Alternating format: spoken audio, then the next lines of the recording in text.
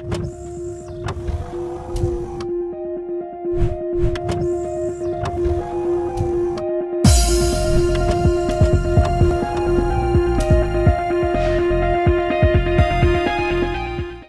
afternoon, movers and shakers. My name is Shane Brown from the Physio Movement. I wanted to talk briefly today about something I'm very passionate about, and that's egos in the health system. So, what I consider health and well-being, whether it be physios, chiros, osteos, EPs, naturopaths, personal trainers, and anyone, massage therapists, and anyone else who I've forgotten. So, I'm a physio, but I'm definitely not biased towards physiotherapy treatments. I have no problem referring to great chiros, great osteos, great podiatrists, and I really don't like referring to, for lack of a way to put it, shitty physios, shitty chiros, shitty osteos.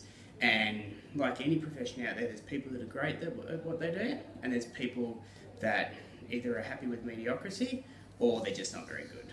Okay, so for my belief as a physio is I don't hold myself above any of the other professions. I think we all work really well hand in hand, and I'm the first one to admit that I can learn a lot from anyone out there in the health industry.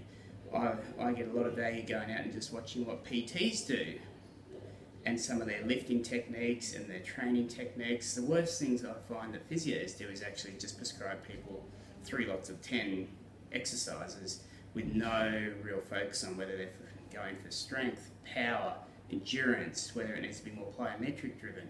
And that's where we can learn a lot from PTs within the community. I can learn a lot from EPs, and I guess that's the big thing for me is there's no egos, there shouldn't be egos in the healthcare profession. You know, one person isn't better than the next, and there's always somewhere out there to suit every patient's needs.